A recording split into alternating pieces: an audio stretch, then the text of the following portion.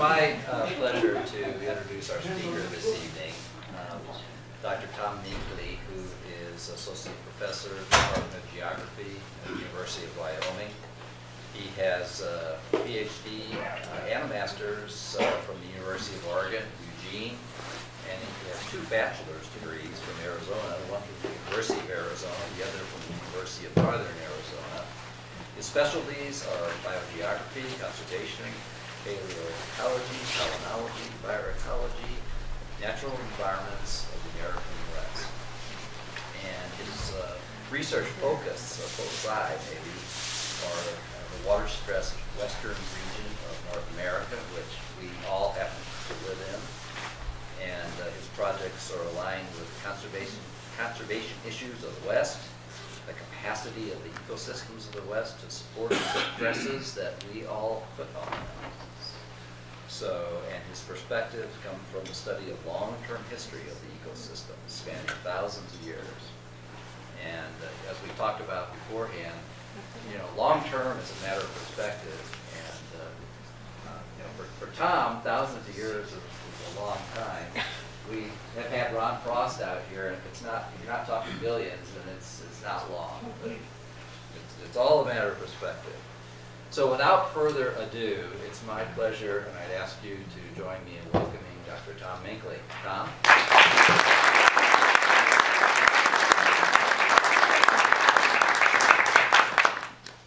Magic buttons. The magic buttons. Thanks. I'm actually in Jackson for the very first time. My students are amazed at that. I think I've driven through once, but I mostly work down to the Colorado Basin and southern Arizona. My field area is Wyoming through Arizona and northern Mexico. But, I'm strangely nervous. I do have 2, I'm going to tell some jokes and burn some energy. I did design this because of the geologists at Jackson Hole. So I have some geology jokes, so, you know, so maybe 20 of you will appreciate those or not. But my first degree was telecommunications, audio production, direction, art history minor. My second bachelor's is ecology, evolutionary biology, and I started working in the geology department and palynology. But I've always been interested in arid systems. And John Wesley Powell is sort of the originator of caring about arid systems, especially as we looked into the West. We're coming into the sesquicentennial, I nailed it, Colorado, John Wesley Powell's first exploration of the Colorado system from Green River, Wyoming, down to the Virgin Rivers, Virgin River in Utah. And this was a momentous occasion in exploration for the United States. And Wyoming has a major role in that because we have the railroad. And so as we look at the 150th anniversary of what John Wesley Powell initially did, we initiated a project. One of my dumb ideas is that we ought to re-examine where we are with arid lands and water resources in the West. So a lot of what I'm going to talk about is really demythifying aspects of John Wesley Powell. After talking to some of you, I wish I had more river rafting photos because that's one narrative of this man. But the other was, he was a really, really, really good bureaucrat. If we had more people in Washington like John Wesley Powell, we would get much less done because he was very systematic in how he would approach everything. And the history of the West would not be what it is without his actions and ability to work within the Washington, D.C. system in an effective way. I've gotten to know him a lot better over the last 2 years when we started this project. We have a website. Check it out. I have a student who's tracking traffic, so if you give us a lot of hits, he'll be really impressed with my talk. I have stickers for the Department of Geography. We have one of the coolest logos, Continental Joe. So put it on your car, proudly display it. I was going to bring hats, but if you really want a hat, we're getting a new order, and I'm sure the Geography Club would sell it to you. Everything's NPR this week. So what I'd like to talk about is a little bit about the place and legacy of John Wesley Powell, as I've already mentioned. Looking into the future, our project is SCREE, because sesquicentennial is really hard to say, and Colorado River Exploring Expedition, because John Wesley Powell was terrible at naming things interesting, other than like Vulcan's Throne. Actually, his naming was great. I shouldn't criticize him yet.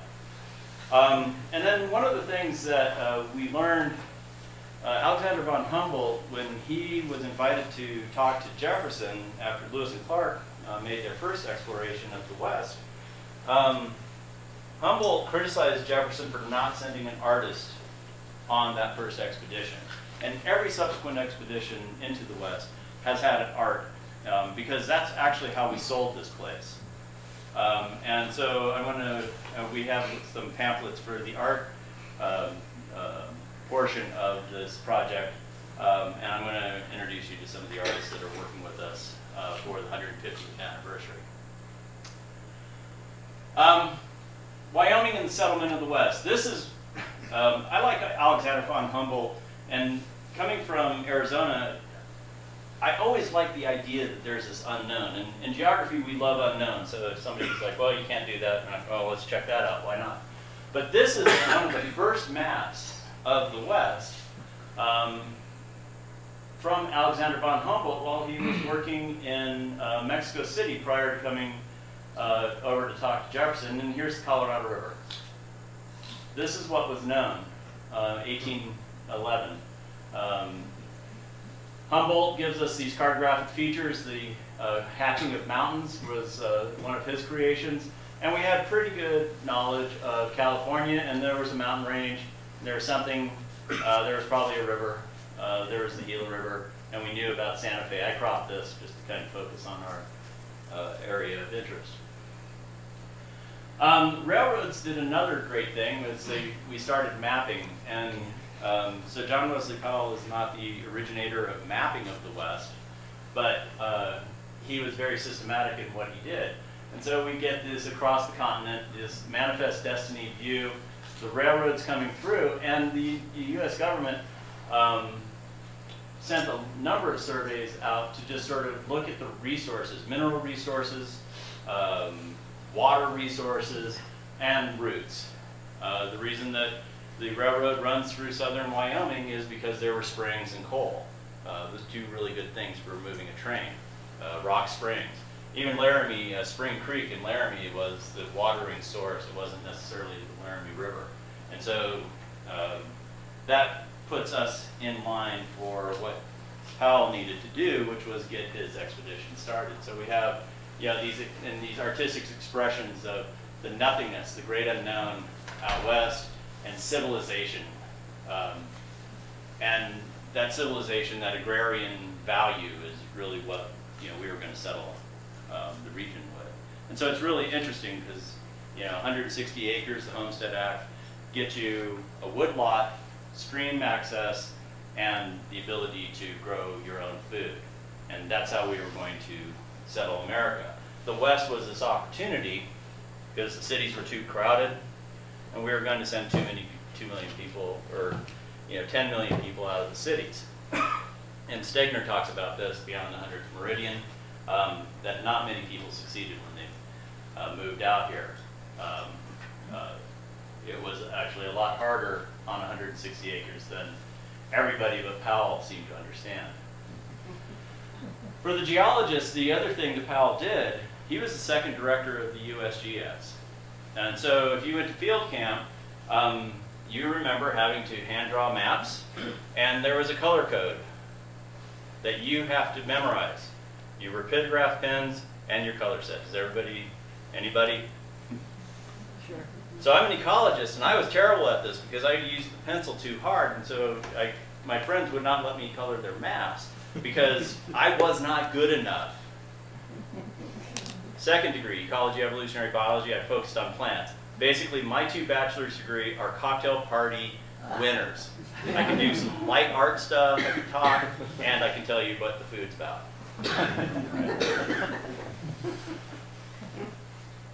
Hayden expedition, he's the one who worked in Yellowstone. Here's Wyoming, Idaho in place.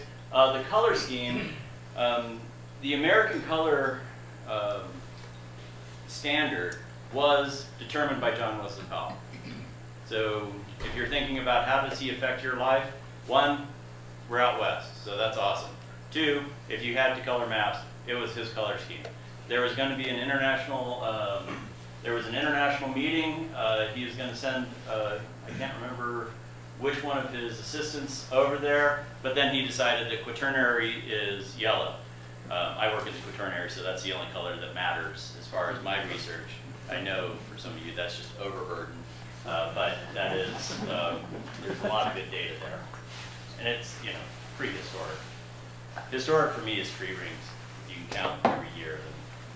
And tree rings.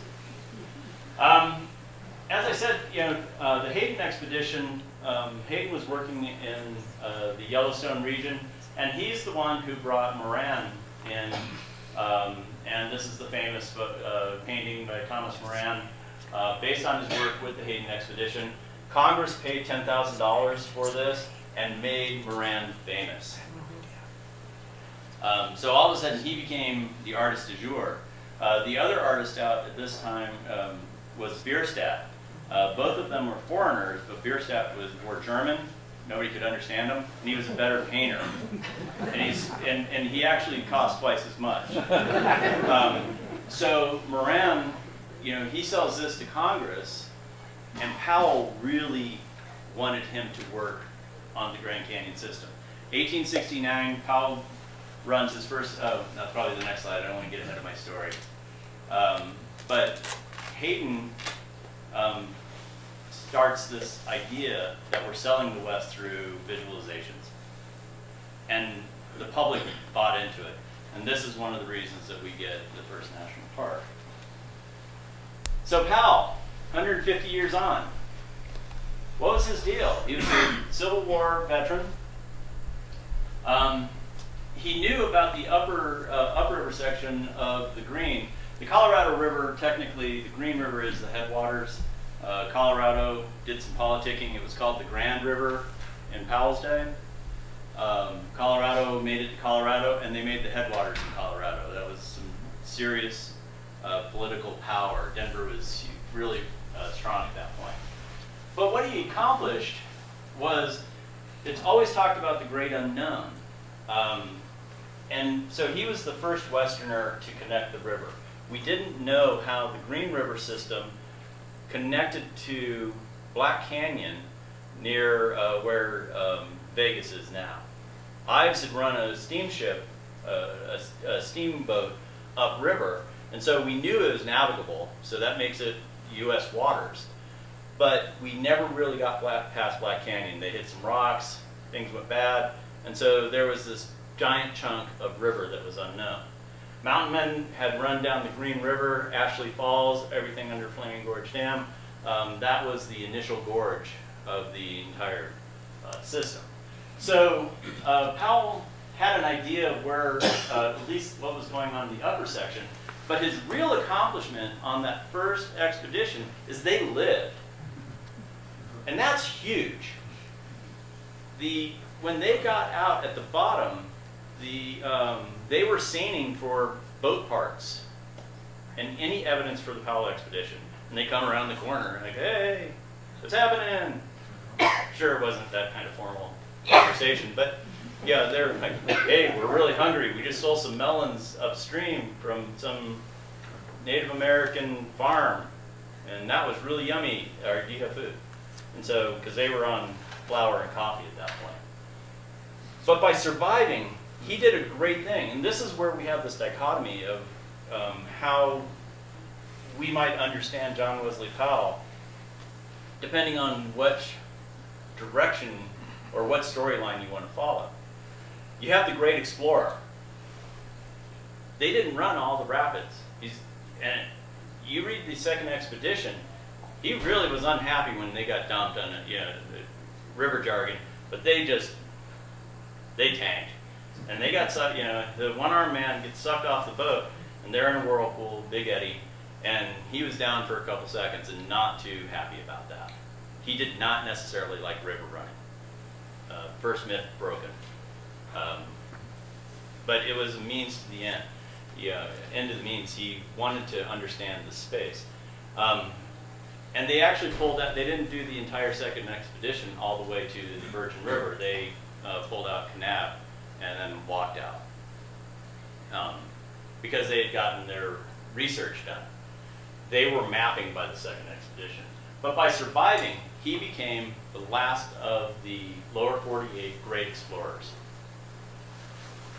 And he used that to become, and he was writing popular literature, and then he was writing scientific literature. And the scientific literature we know would be quite boring and very bureaucratic.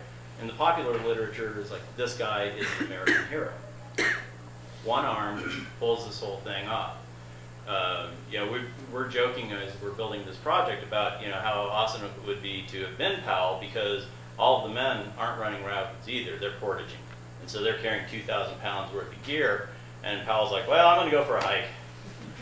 Which anybody who's run a field crew knows that that's what you get to do when you're running the field crew. It doesn't matter if you have both arms or not. You get to go for a walk. I try to help sometimes. The thing is that he generated a ton of literature. This is we're working on a book, Vision in Place, Reimagination of the West from John Wesley Powell. This is the desk of one of my co-editors. And he was just showing me his stack of books. I said, you really ought to take a picture of that for me. But of all of this work, this is Worcester's River Running West, great book, Seeing Things Whole, Bill Du Bois. This is the only one that's really written by Powell, is The Arid Lands. The Great Unknown is a really fun read. That's the diary, the illegal diaries of everybody else. And then there's all this literature about the expedition, about that first run. Or that first and second run hybridized into that first run. You know, there's some criticisms there. You know, Stegner's book, Beyond the 100th Meridian, is about the arid lands. It's really about this book, but it's also about making Powell a hero. Unlike other great explorers, Powell didn't have the advocates of his time. Custer's wife really promoted Custer being an American hero. Powell's wife was like, I am done with that guy. All he talks about is there's no water out west. Okay, so he didn't have an advocate until Stegner. And that's really interesting, given the importance of this man's work to where we are now. So that didn't come out great, but here's the this color scheme. I've already mentioned this, but we have the American color scheme, and this is Wyoming and Powell's Technicolor lava lamp view. It's quite colorful. We have some great geology here, as you know. And somebody had to color all of that by hand at one point.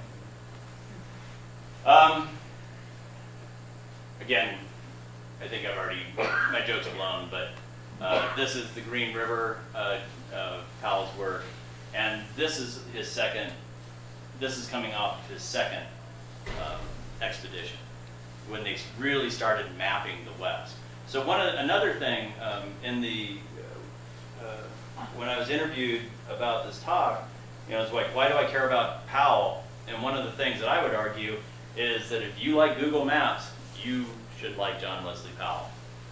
Because one of the things that he wanted to do, his first job, well actually why he got to be the second director of USGS, it was all about mapping.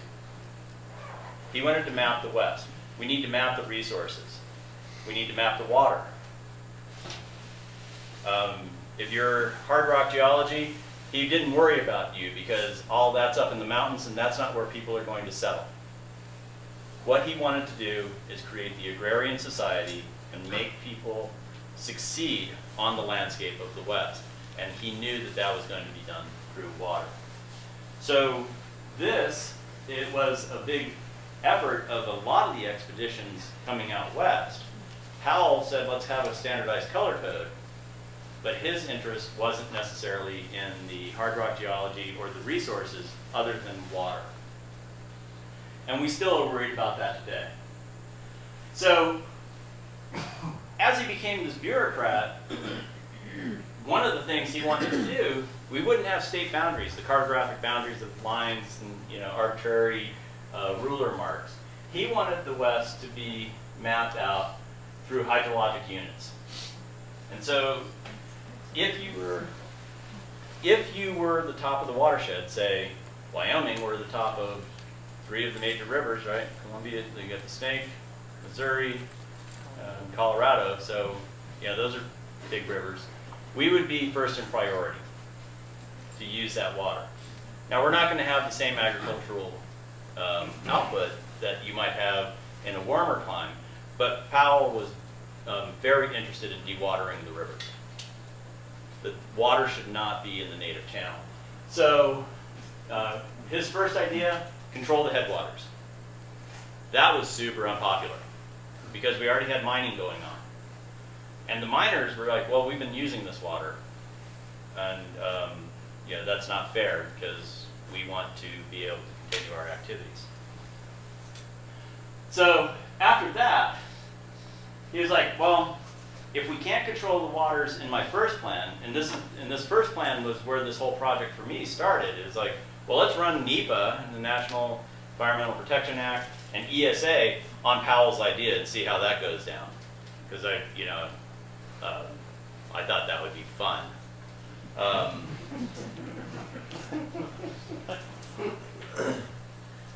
But Powell lost that argument, and so did I. So we're not dealing with the headwaters. We already have people out here. We're already using the waters. His second thought was, well, if we're not going to do a logical, systematic management of the waters and getting water out of the river channel onto soil or into the sky, those are the places that water should go. The government should be involved in the development of Western waters. And so we see that manifest. This is the degradation of rivers, or the degree of alteration of rivers focused on Wyoming. The Colorado River, you can see that there's 40 to 100% alteration of portions of the river systems based around the major dams. There are thousands of dams, little check dams. Everything counts as far as a dam. Powell's idea was the government should develop this water. This is the government's obligation to the people. And in doing so, we create irrigation ditches, we get it to feeding people, and the native channels would be dry. So if you're a river runner, that means that there's no water in the Grand Canyon. That would be Powell's idea. As I hope I mentioned, a lot of my mythology of Powell has been debunked in this project. And so I'm told I'm kind of depressing when I lecture. Yeah. What did Powell think about the irrigation that the Mormons did, and why did he think the general public can do it on their own? He loved what the Mormons did, and that's what he was arguing for in the initial plan. Between the Osietas in New Mexico and the Mormons, he really saw that as the agrarian ideal. And that's where his plans really started forming for the air plans.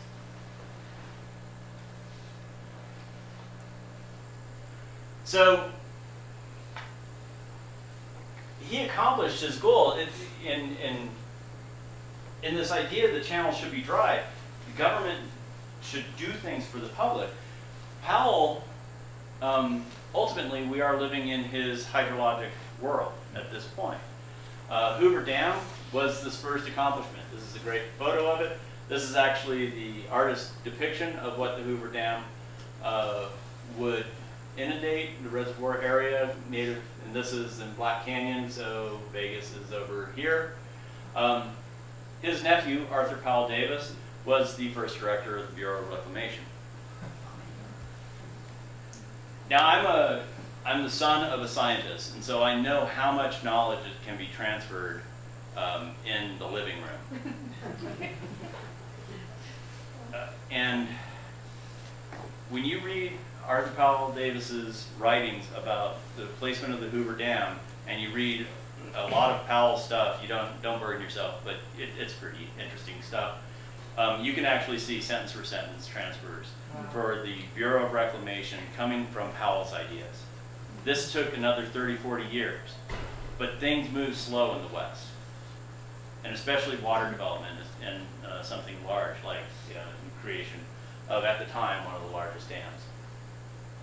So we are living in his hydrologic vision out here.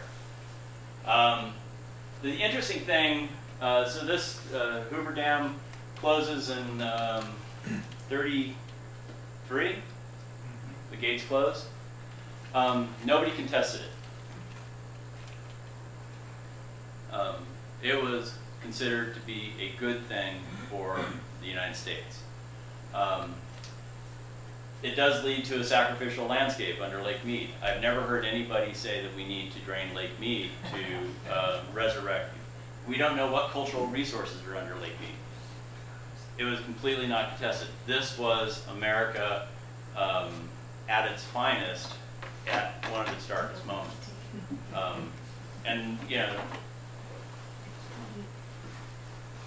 this project also is critical to the $5 billion agricultural industry in Yuma and in the Imperial Valley. This was designed for the Imperial Valley.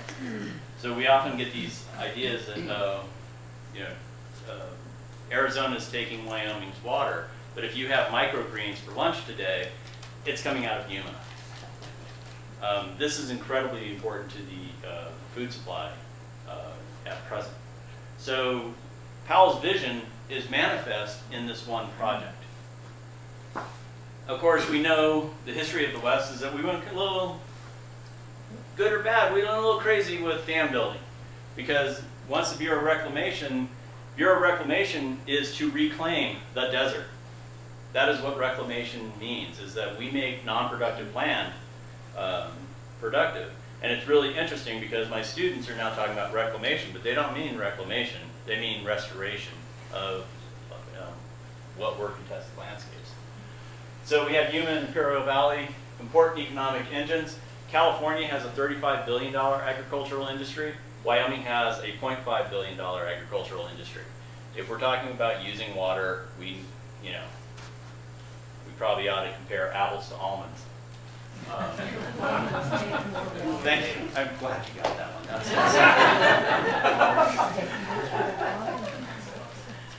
one. The next thing that happened, though, is, like I said, we kind of went nuts with dam building. Anchor Dam in Wyoming is one of these great boondoggles that doesn't hold any water. They didn't do the geology right.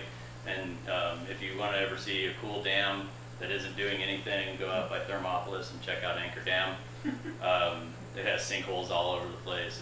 It's super fascinating. But we get to Powell's vision. If we were strictly managing the Colorado River Basin in a John Wesley Powell view, for agriculture, we know the obligation that the river, the upper basin, have to the lower basin. And we could satisfy our obligation to lower basin states, and this is strictly management, no ecological flows. 10,000 cubic feet per second coming out of Glen Canyon Dam will give the lower basins all the water we're obligated to give them in 328 days. John Wesley Powell and Arthur Powell Davis didn't think Mexico should get any water. The law disagreed. It takes 76 days to give Mexico a 10,000 CFS.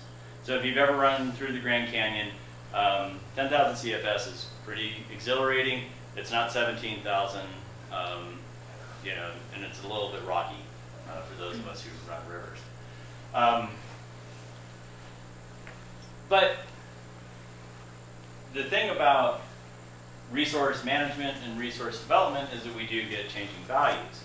And so the construction of Glen Canyon Dam is a reflection on changing values. David Brower, this is a famous story, David Brower and the Sierra Club, they ran through Echo Park, and they said that this is such a valuable landscape that we must save it from this rampant dam building. And the Sierra Club, the Bureau of Reclamation had their calculations for water loss. They were fudging their numbers, let's say, and the Sierra Club starts running a lot of people through that section of river.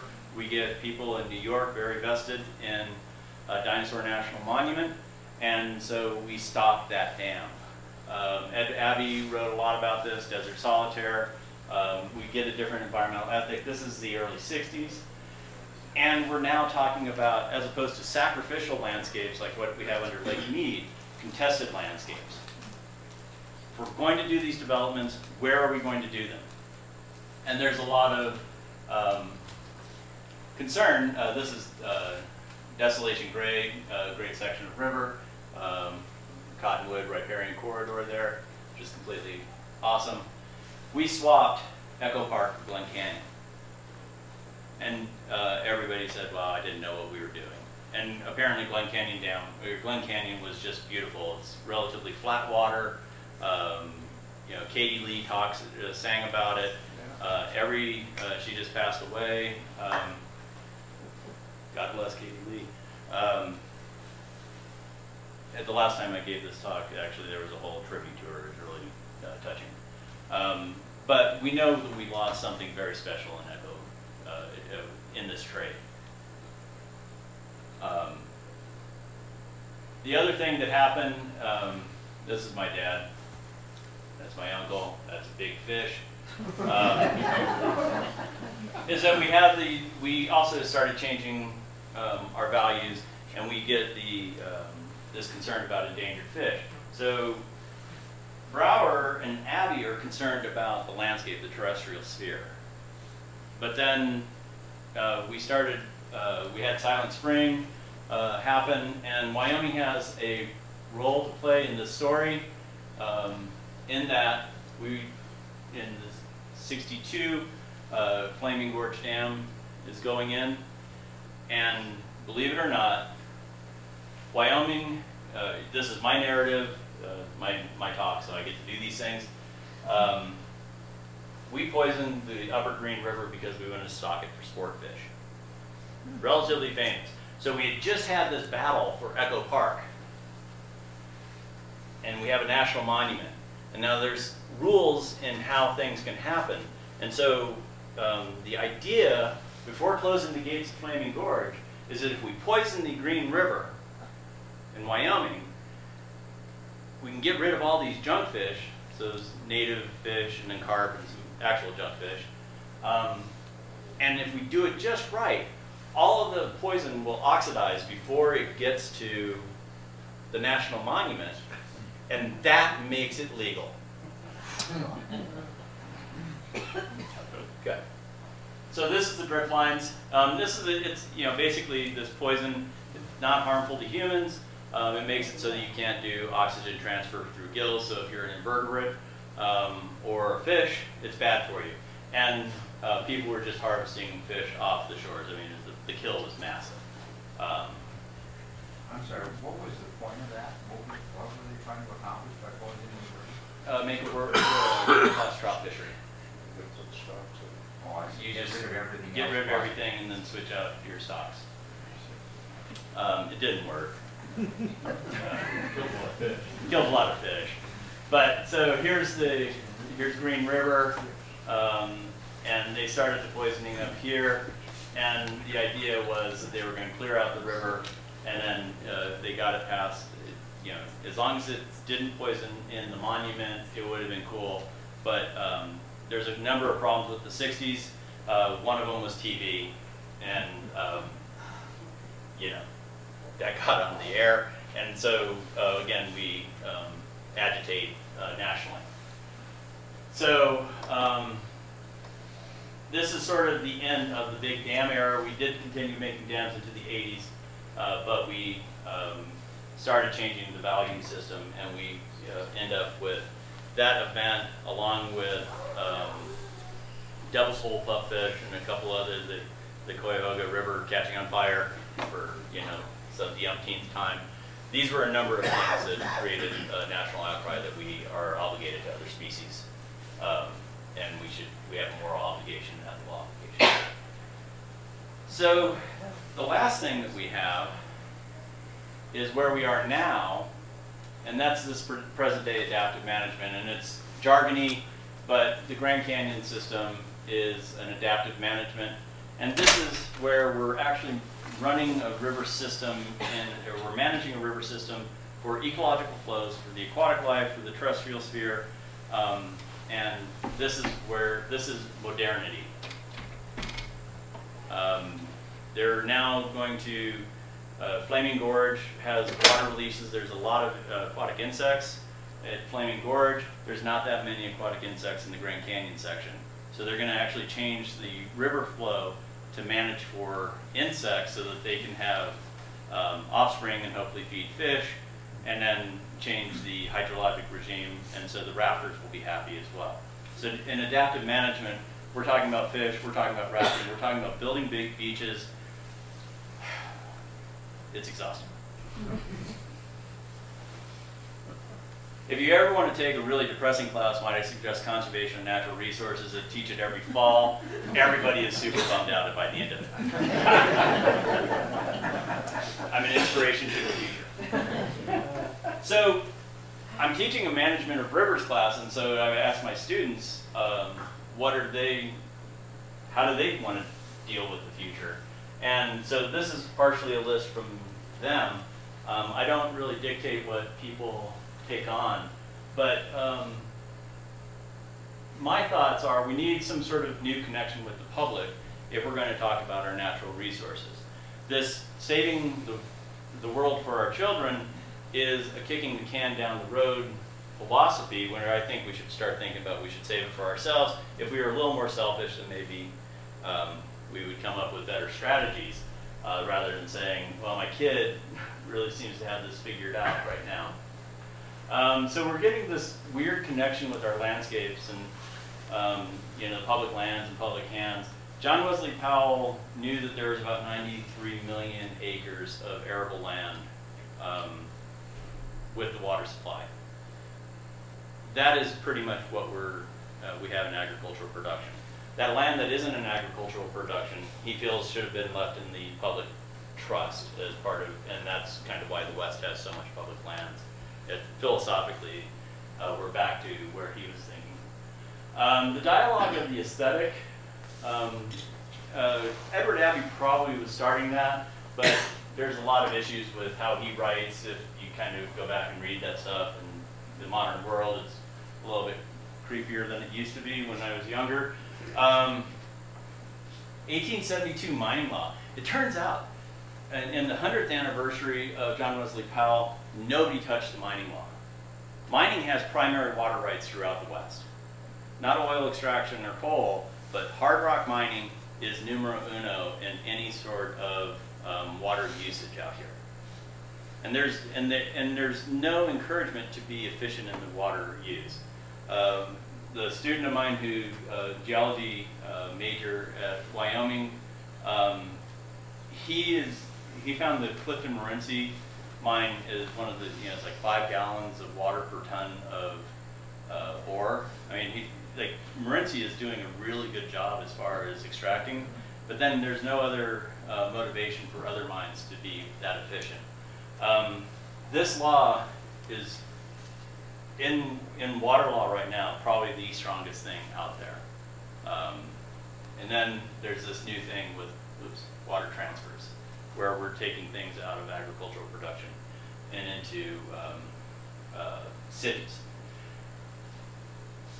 I don't think I have a slide for this, so I want to mention that one of the insane things about our water laws in the West, and I'm not a lawyer, so I can say whatever I want. I mean, I'm a college professor, so sky's the limit for me. Our water laws are for mining and agriculture. We're the fastest growing region in the country. There's no town over 10,000 people on the Colorado River and Green River between Grand Junction and Laughlin. Vernal, maybe. Sometimes. Vernal's over 10,000? It's right on the edge. So our water laws are made for those communities, but we have Phoenix and Las Vegas.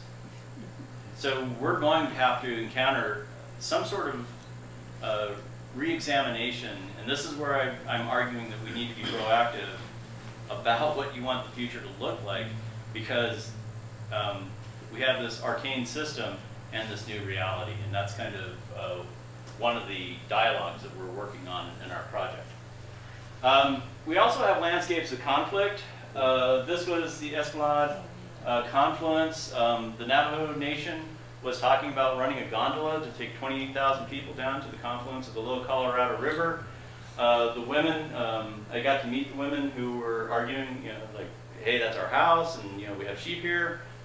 This is spiritual. Don't do that. They won. So this is currently off the table, which was a huge win. But then we have Bear's Ears, and if you go down there, there's a lot of oil interest in that area, and we're still flip-flopping on that. So we're still in this landscape of conflict, and the big question is there water down for the energy extraction that they're proposing in the Bear's Ears? It's still our land. I mean, that's one of the things I think is lost in this dialogue. It's still federal land, and we don't know if there's water for any of the activities that they're proposing down there. That's something to stay tuned. So we're still in this sort of 1880s mentality of what should we use our water for. The stuff that should start freaking us out, though, is that this is a quote from Cape Town. Does anybody know about? So 4 million people in Cape Town, all socioeconomic classes, is heading towards day zero, meaning that their water supply is out. Food grows where water flows, and this is I just thought this was the coolest quote. What we didn't know is when the future would arrive. And this is the problem that we have in the West. Powell warned us that there would be a future of conflict if we didn't deal with water properly. And it was easy back then. It's super complicated now. We depend on our mountains to supply our water. This is, we think of the water towers of the West. Wyoming, we're a major supplier to Western water supplies. That and the rim of the ridgeline of Colorado. 50% of the water in the Colorado system is at the first gauging station. So it's very much in the headwaters. If we alter this, we're in trouble. And this day zero conundrum, this just came out, so I just threw this in just to kind of give you a sense. They're now there's an organization that is monitoring 500,000 dams around the world to look at their water levels. We know the Colorado River system is at 50% capacity right now. Cape Town, 4 million people. Morocco, 700,000 people. It's a small country. In the Indian states of Madhya, Pradesh, and Gujarat, 30 million people. Water supply is vulnerable. Iraq. Thousand or million? 30 million, sorry. Morocco. Oh, Morocco. That's, sorry, that's 700,000. Sorry, thanks. We'll fix that for the tape edit. Spain and Portugal are highly vulnerable in their water supplies. So this is coming to us, and I don't know what we'll do.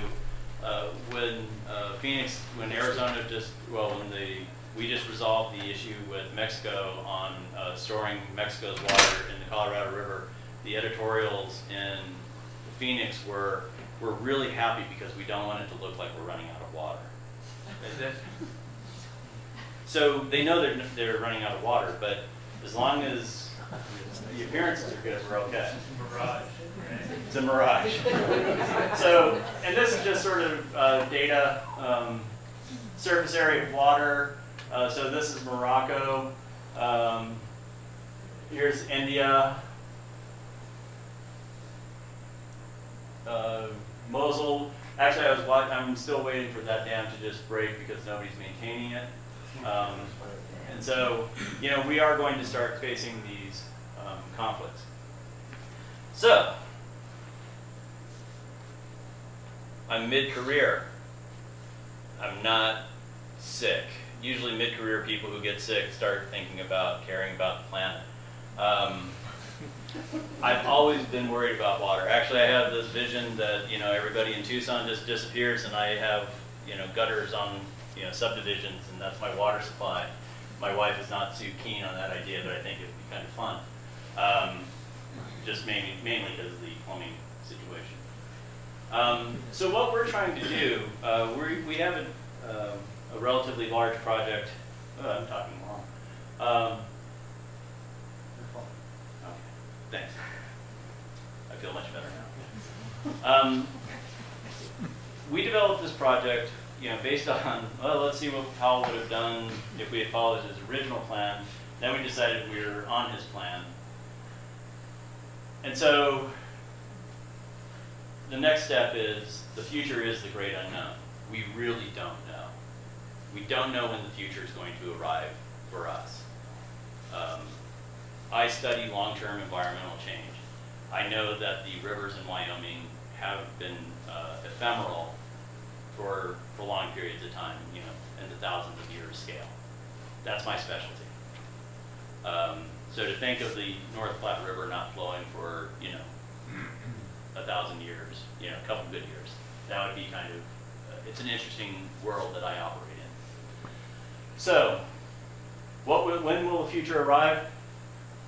Big drought is completely reasonable to me. We have lawyers working on the purposes of the law of the river related to contemporary social ecological systems. We're moving people into the cities. People are not relating with the land. Microgreens come from Yuma. Doesn't affect us as long as we live in Phoenix.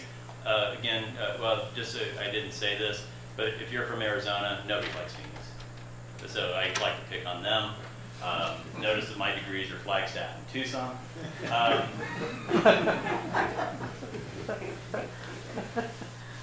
What challenge have surfaced in response to the intent of resource manipulation in the West? How does the Colorado River inform society's sense of place? And what's the relationship between our culture collectively and the Colorado River system? The Colorado River system feeds the entire country and a large part of the world. So what we're doing is approaching this legalistically, humanistically, and artistically. We know that we can make these conversations, you know, it's like, that I get to talk to you is incredible. And I really appreciate the opportunity. If we go national with this, we can go back to how we used to do it in the 1800s. Thomas Moran was selling the West. He erased aspects of the landscape by taking out the railroad. This is one of his sketches. His sketches are really cool. Sometimes in the clouds you'll see his notes on color, and that's how he makes the cloud swirls. We're going to have, hopefully, be showing some of this stuff in museums in Wyoming, Index Peak, and you know, the Chasm of the Colorado. So this painting here is supposed to be the match to the one for Yellowstone, and Congress bought that as well. Very famous paintings of Green River,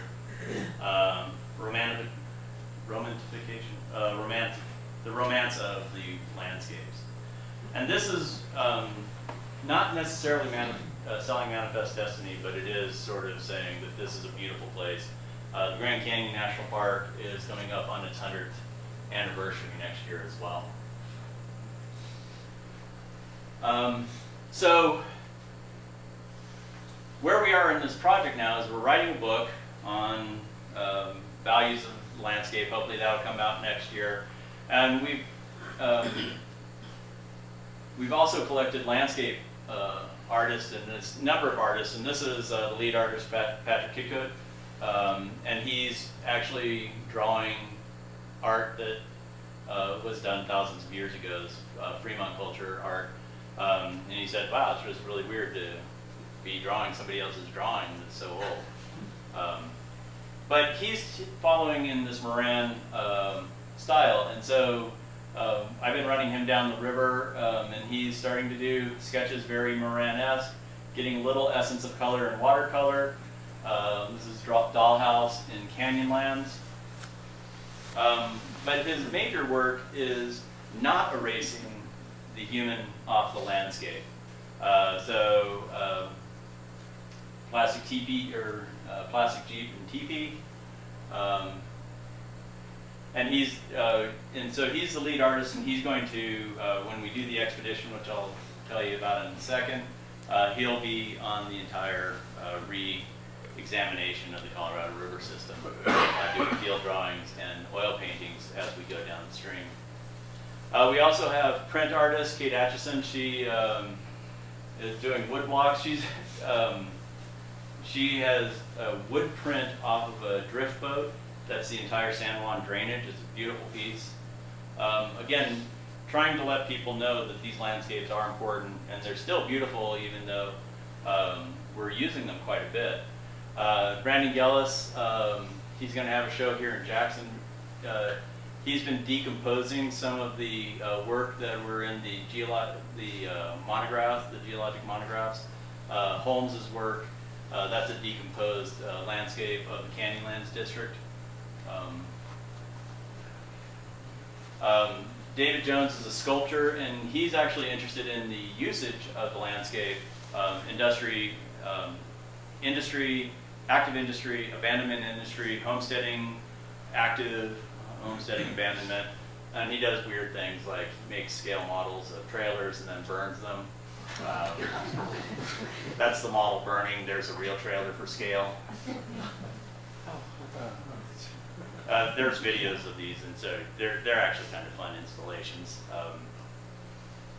Erica Osborne also following the Moran aesthetic. So you have something like the Chasm of the Grand Canyon, but the tourist buses. Because one of the things that we need to recognize is that these are international landscapes at this point. They're our possession, but we do internationalize them. And there is an aesthetic of the old and the new. You know, appreciate, well, I like some of these things. Bailey Russell is using old time, he's going to try to do tintype photography like what Hiller did on the second expedition in Dellenbaugh. So we're going to attempt to do on-river dark rooms and 1800s photography. That stuff blows up, so it's not going to be on my boat. There's a weird combination at 90 degrees. And so we're producing a book, which you should all buy. I'm not sure what charity it's going to go to, but it will go to a charity. There's 3 editors, and we're having a distributed art show.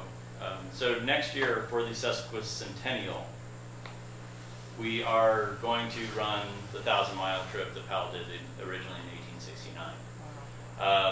And incorporating the reservoirs, we have logistical things like dams to go around, so we're not going to run those sections. But we're basically going to start a moving dialogue down the Green River to the Virgin River, starting in Sweetwater County, and we launch on May 24th, 2019.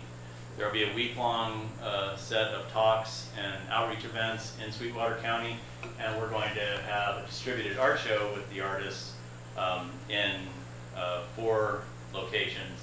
The main ones are Sweetwater County Museum, the John Wesley Powell River History Museum in Green River, Utah, and the John Wesley Powell Museum in Page.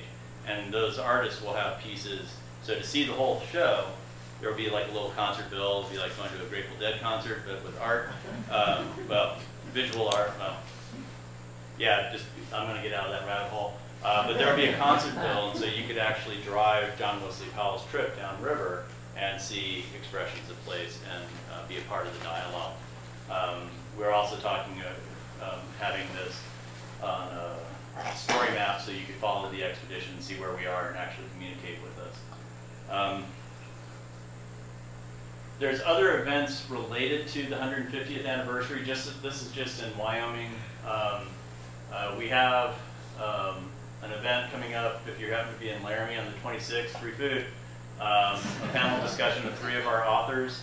The book is covering water, public lands, and Native Americans are the 3 themes that we're looking at for our visioning of the future. We have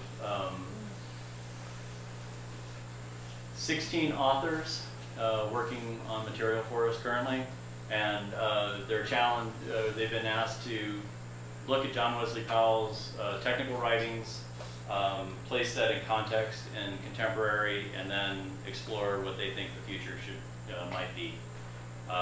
If everything's good, I think that's a great answer as well. But if people are concerned, then maybe we should have some sort, at least begin the dialogue. Bierstadt, the reason I mentioned him in context of Moran, there's going to be a show of his work up in Cody. So Moran actually was a conservationist initially, and so was selling the West in this Manifest Destiny. Then he switched and moved over to the railroads, and the railroads were divesting themselves of a lot of land.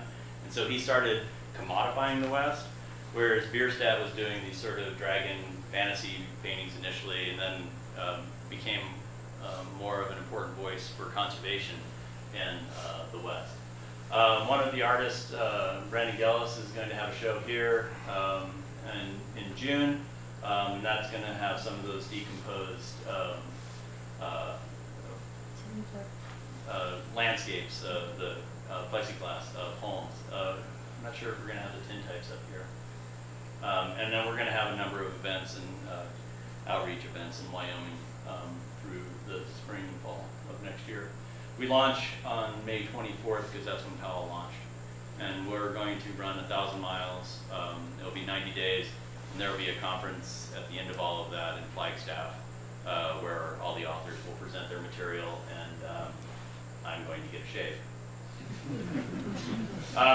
The goals of our project is really to create a dialogue that hopefully benefits the future, or at least puts a stamp that says, we thought about this. All the material that we're going to produce will be archived either at the American Heritage Center in Laramie or at the Nevada Museum of Art. So we are trying to put a stamp on history that, some idiots in Wyoming thought, maybe we should talk about this. I don't know. I'm kind of aiming for obscurity in this. I keep being voiced up front. But, yeah. So, it's NPR week. I don't know if this will.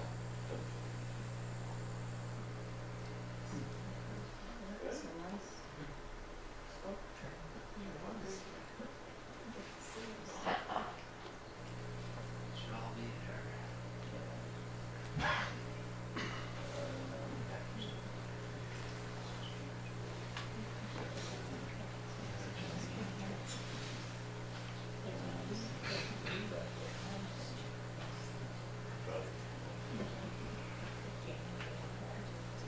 No. There it is. Okay.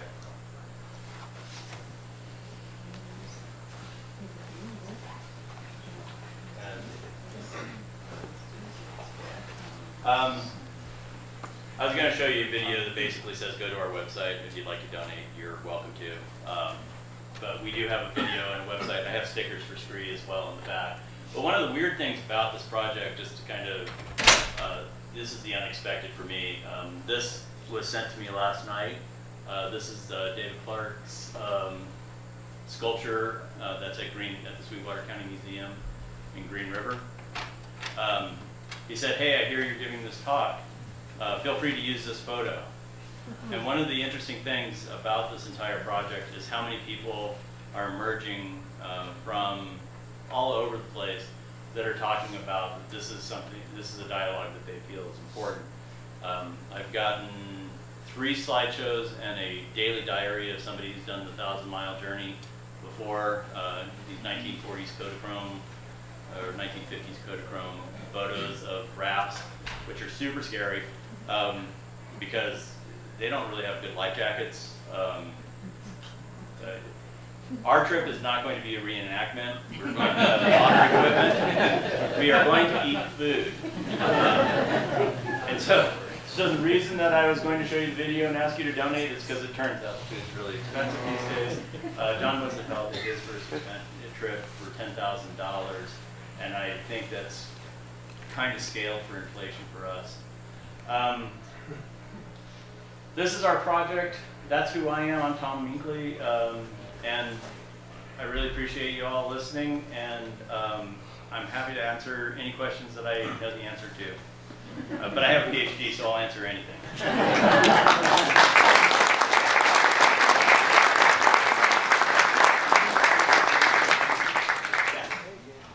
you have any thoughts about population and water management, water use management? Are we putting college vision?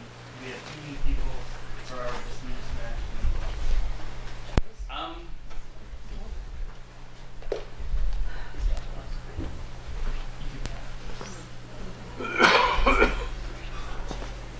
As a paleoecologist, I can say that water in streams is wastewater to a forest. So to a forest, the water, there's no reason to have a stream because it's not using it. There's water going, you know, the Grand Canyon has water because of Yuma and our weird laws. That is the easiest way to convey water is through the native channel. We are going to face a significant crisis. So do we have too many people? Probably. Let's see how this plays out when Phoenix runs out of water.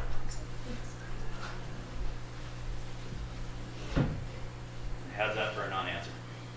When is that going to happen? When's that going to happen? Sooner than you want. So,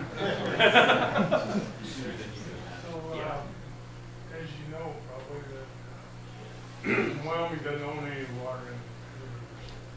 The Big Horn, the Platte, the Snake, the Yeah. other states around us own all that. What do you think of the idea that's been floated to dam the water before it gets to those rivers so we can capture some water from them? Well, that gets into that legal mess. Wyoming actually has its water right. Wyoming probably cannot develop big enough to use its water right for the Colorado. So as far as what's going downstream through the green, we have never used our allocation. The other streams, storing it up here makes sense, and I'm just going to go fully Powell on you on this one, is that we have lower evaporation rates, so in a way storing at the headwaters is a proper place to do that. But we're not going to be without water in Wyoming. We're okay. I'm very confident about that. The real question... Do you think that idea isn't necessary? I don't think so. Until we get one of these 1,000-year-long droughts, and then everything changes at that point. But the kind of hits the system has absorbed in the past, we're not ready to reach at that level anyway. So one of the things, how I like to write papers is I always put in a paragraph at the end that talks to managers directly, that gives them something that, why read about a 12,000-year history of water and forests? And the reason is, at least model what would happen if you didn't have a water supply. But the mountains will always catch water. Even in the driest periods of the last 20,000 years, you have very nice forests and dry basins. So the orographic, the physics of the climate will always work, and we will always have water in the headwaters. That I'm very confident. I'm going to give you 95 on that. 95% confident that we will always have water in Wyoming. Go downstream. That's a different. Yeah. That's a them problem. We might have to steal it. Yeah. Canada has a lot of water, but they're amassed on the border, so we should be worried about that. Tom, a couple of hands up. Yeah, sorry. Hi. A couple points, and I won't go into too much detail because I could go on forever. One thing is, if you want to say that Wyoming will have water forever, think about climate change.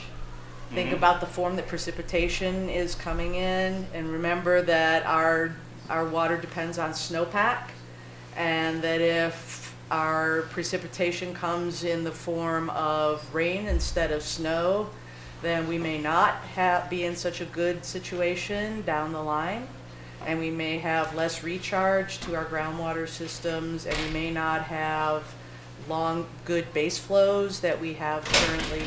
Also think about the magnitude and frequency of storms that come in, and that may change as well. And that does argue for impoundment, because then we can manage the system and capture it at the headwaters when those rains come. There are other arguments against impoundment. Yeah. Water that goes downstream is not wasted. Yes. I'm a geomorphologist and a hydrologist. Water that goes downstream is not wasted. Right. In-stream flows are a good thing. They help maintain channels. They help with connectivity for all kinds of species, macroinvertebrates, fisheries. They help channel form and function. We need flooding to maintain channel function. Yes. So there's lots of different things to consider. And please, this is my opinion, personal opinion, professional opinion as a hydrologist. Water that goes downstream and leaves the state is not wasted. I completely agree, but if Colorado cutthroat trout are not a waste. yes, it's what hat you wear in any question. I'm a habitatist, so I think that we maintain habitats. Yeah. But if we're asking about, strictly management, that's why I show this is what we can do, and it's not a way that you should run a river. Yeah. But it is a way you could. Yeah. And that's where we were. We're not at that point anymore. Yeah. We are much more in an adaptive management Yeah. and thinking about those environmental flows. Yeah. And But that's realize very too that Lake Mead has gone down, what, 30, 40 feet recently? Yeah. So Well, and there's those the Phil Mead. reservoirs are not going to maintain their same level forever if hydrologic conditions in the basin change. And then there's the Phil Mead first, Right. which would be to drain Lake Powell, but there's a lot of issues with that Yeah. because the most you can flood, the most you could release out of Glen Canyon Dam is 47,000 cubic feet per second, and then once it goes below the power plant, you can only release 5,000 feet per second. And so then all of a sudden you've changed the entire flood regime, and then you have to drill holes in to drain the rest of the lake, and at max you're still only looking at floods of about 45,000 cubic feet per second. And the spring floods used to be 180,000 cubic feet per second. So it's complicated. Anyways, I'll So let it's somebody really else go. complicated, and I agree, but Yeah. it's I'll let somebody else go. What I'm trying to do is I like to throw out firebrands and create a conversation, because my job is really to just counter everybody's argument. That's kind of what I like to do, and just sort of like, well, what happens if you think about it this way? And that's not necessarily comfortable. I'm not comfortable doing it, but it's kind of what I've done for 15 years. There was a question up front. Yeah. Would you say 1,000-year drought? Yes. And like California's had like 5-year drought or Yeah. whatever. And how extreme would that be? Because California can't even deal with the 5-year drought. Yeah, but agricultural profits have gone up in California. So you have 1 million people in California who are water insecure, yet agriculture profits have gone up. So this is this weird thing. We have to be very sure we know what drought we're talking about. Now, an ecological drought, so I work on ecological droughts. So 1,000-year drought to me is that the forest is fine. Well, I'm not a tree. 5-year drought can really affect social systems. And so that's where our vulnerability is like, are you uncomfortable because you can't wash your car? Or are you uncomfortable because you can't eat? Or there's no water coming out of your tap. And that's a different vulnerability. And that's actually, I kind of smirk a lot, but that's actually the stuff that you would be really concerned about. And that's what California has experienced, where complete communities do not have water. That's this day zero. We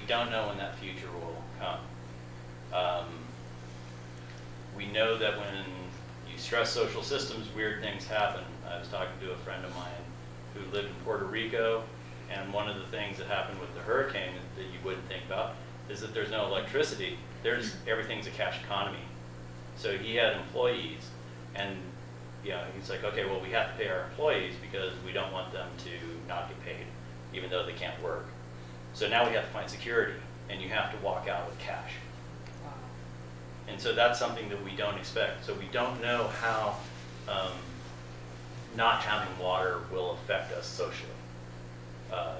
That's why Cape Town is interesting in that it's showing a very specific vulnerability across all social classes, and those with means are actually buying weird things like shirts for those people who are trying to help elderly with water, to show that they're okay and they're not going to rob you. This is climate change has come to us, and it's going to come to us through, regardless of causation, it's going to come through us in a social way. So my research is at the ecological level. This social stuff is much more intimidating. Okay, for California, there are an awful lot of crops that drink much more water than other crops, like almonds that you Yes. mentioned. And should we be supporting that? Maybe we should be supporting crops that don't drink all that water. I don't know how you manage that. It's the same thing like you're saying Phoenix, it keeps growing, it's got so many people. Why should they allow that city to keep growing if they're going to run out of water fairly soon? Well, again, out of my specialty, but I would say that our water management system in the West is based on capitalism. And so capitalism has two things. You buy or you don't buy, and that's a capitalistic decision. So if you palm, that's a major contributor. So pomegranate juice, the palm company, the Happy, the pistachios, all these weird commercials that, we used to not really care about pistachios that much, but now they're really kind of fun and they're green. Almonds, almond milk is really important. That was a marketing campaign, that's capitalism, and you can choose to not do that. And that is a strategy that is powerful. But I'd be remiss to tell you what to do and not to do. We have time for one more question.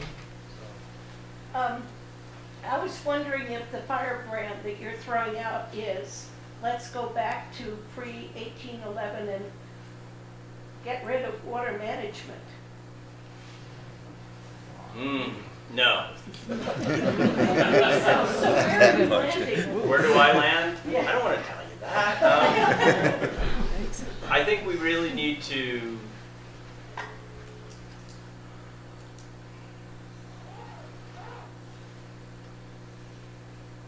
I think that we have developed a system that is currently incredibly vulnerable and needs change, and it's the architecture of the system, physically, the infrastructure of it, and the legal framework is aging in a way that is increasing our vulnerability.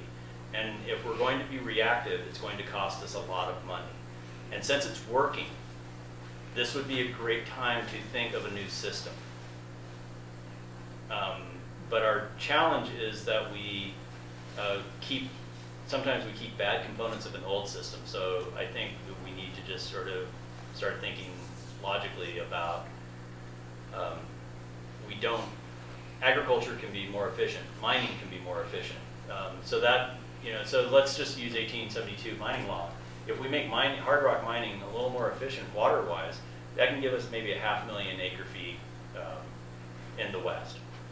That could buy us some years. That's a start. But we have to go through this systematically. And this is where, this is why I really like John Wesley Powell. He was trying to get ahead of this game. So when we were developing irrigation districts in the West, Congress passed a law that says that people can't settle if there's going to be inundated. And John Wesley Powell said, let's go mapping. Let's do science and identify those places. And so nobody can move to the west until we know where we're going to flood. That upsets people. And so South Dakota said, well, your science, you don't know water in South Dakota. How is that different than water in Wyoming or Nebraska or wherever? It doesn't matter. So we have to break down that, you can let the system collapse and you can let people literally die, or you can get ahead of it. And what I'm arguing is we have to start the dialogue. So if it's going to take 25 years, if we don't start now, that's a year lost. And so that's kind of, that's my impassioned plea is, if you're good, and I'm good with that too. Doing nothing is totally a strategy. Yeah, so we're going to do the chair thing here just like we do in the library. Stack them on the sides, stack them up there. Tomorrow, 12:15, show up a little bit early at the senior center. Questions that you didn't get to ask tonight, you can probably buttonhole Tom as well. On behalf of the geologists of Jackson Hole, Tom, I want to thank you for very much. incredible presentation.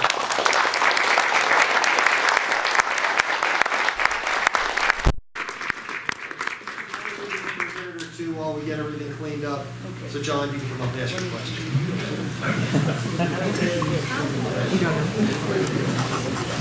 How well?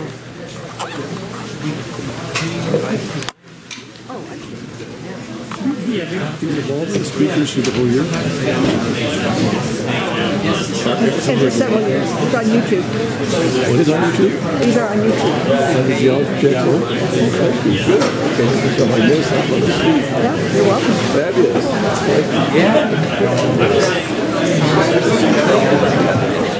Elizabeth, I gotta get through here. Try to turn this thing off. Hi. What are you filming for? I'm a videographer at New Career for geologists at Jackson Hole. And I video most of their presentation lectures, and then I put them on YouTube. Jackson Hole. So you can see tonight somewhere down the line? And you can see the last 2 or 3 years. Because so many times they're almost PhD work, I've been to a lot of them. It's just like somebody wants to talk about their thesis or something, and I always thought, well, I don't know the ones I missed. You can sample them and see them. Oh, nice. On YouTube. What are they going to be listed in? Geologists at Jackson Hole on YouTube. Okay. And yeah, like the last one was this one. It was so thick. I just lost my mind tonight. Oh, yeah. You can, and within the next few days, I'll put it up and you can. So did you get it before I called you? Did you get it before I called you? Only because I saw daily they were from Indiana and it was so nice.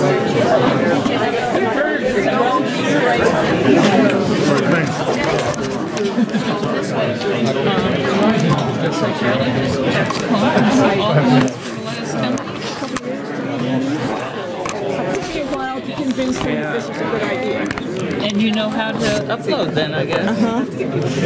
It's kind of it's a little time consuming, and I need to get them off my computer because after a while it's a lot of it takes up a lot of memory.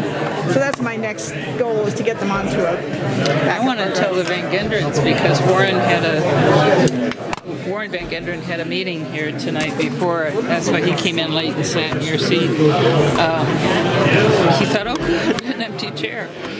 Because I know he'll, although it sounded like it's going to be at the senior center tomorrow. Yes. Oh, and then or after. Well, the presentation will start at 12:15, but in order to get in there and get your food, so you need because usually they you shouldn't have said 12:15. You should say before 12 o'clock. Yeah. Because you have to go through all that. Yeah. Well, he doesn't. You shouldn't say. Oh. It's just the actual presentation. The presentation, yeah. I'll get my lunch first. Yeah. Home is young. Hey, yeah, just visiting with Elizabeth Kingwell, correct? You know, correct? No, we were in Ann Arbor at the same time at the university. And anyway, a few years ago, you can see all the challenges. I just learned that. Fabulous. Not from the beginning of time, but for the last 3 years or Yeah, so. that's right. Since she started taping. Yes. Thanks to you. I can't believe I thought this was at 7, even though I know they start at 6. Oh, so you missed. So did Warren. So I'll have to watch it. Yeah, I saw him come in. Yep. Well, it will be in a couple days. I'll try to hurry. Oh, I just need to put things down here. So, there we go. Whoa. Oh, it moves. If somebody take this somewhere.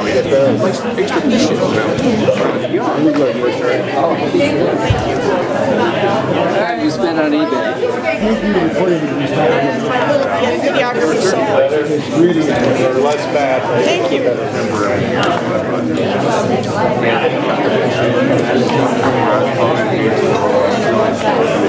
Hi. Do you understand why that talk this morning? Did you hear it? Do I understand you were sitting this morning for the time? Did you hear it? Yeah. Yeah, it's a disappointment as far as the audio goes. Because you're at because you were going there and then going this. You needed a lot of you need something right here. I thought he did a pretty good job of holding it. Oh yeah, it's like the bottom. I don't know why they don't have a